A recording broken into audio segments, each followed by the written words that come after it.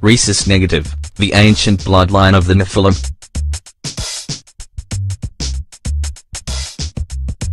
Is it possible that, as some researchers suggest, Rhesus negative is connected to the ancient bloodline of the Nephilim? Controversial as it may sound to you, there are numerous researchers who firmly believe the Rhesus negative blood group is as enigmatic and mysterious as it gets and may be connected more to the stars than anyone thinks. There are those who firmly oppose the theory that people with Rh-negative blood could belong to the Nephilim, a parallel race of the human species. However, according to a number of theories, it isn't that unlikely.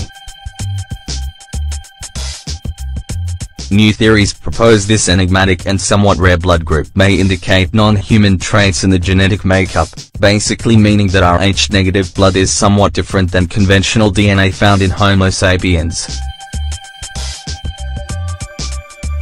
The Nephilim in Hebrew is translated to fallen is interpreted by many as the fallen angels due to mentions in ancient texts. Interestingly, the Bible, the Talmud, and the Quran refer to the Nephilim as the fallen angels, or the offspring of the gods.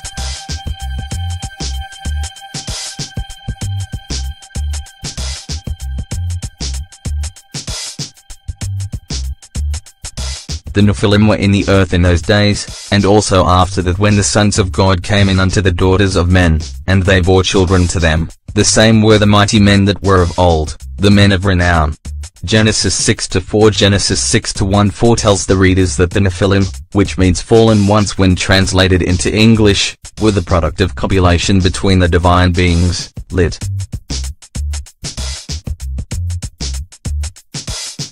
Sons of God, and human women, lit.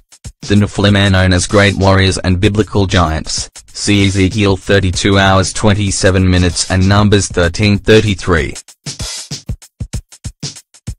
Interestingly, there are some researchers who firmly believe that there is an enigmatic truth sealed away from the public linking humans with Rh-negative blood to otherworldly origins. Robert Sper provides further insight into the enigma behind Rh-negative.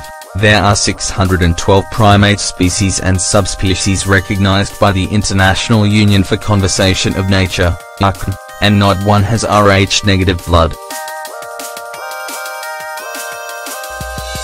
Robert Sapir, species with amnesia, our forbidden history. Rh factors or Rhesus factor was first discovered in the blood of Rhesus monkey. According to Sapir, if mankind evolved from the same African ancestor, their blood would be compatible, but it is not. Nearly 85% of all human beings have Rh-positive blood, yet all royal families have Rh-negative blood. Today, there are numerous enigmatic traits connected to this rare blood type, and there are many questions that researchers such as Sper are trying to answer. Where did Rh-negative blood come from? And why is it that an Rh-negative mother carrying Rh-positive children tries rejecting her own offspring? Is it possible that this can be explained by a rather controversial theory? A theory which suggests that humanity isn't, in fact, one race, but a hybridized species.